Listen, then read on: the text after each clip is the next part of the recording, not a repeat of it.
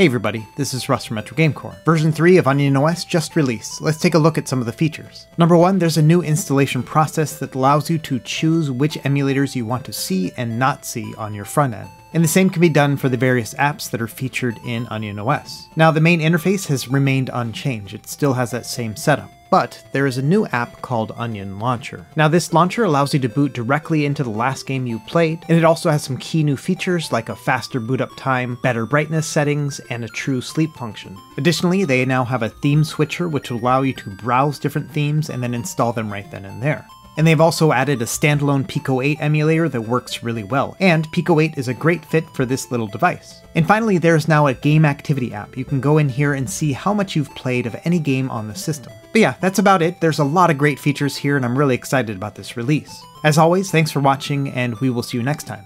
Happy gaming.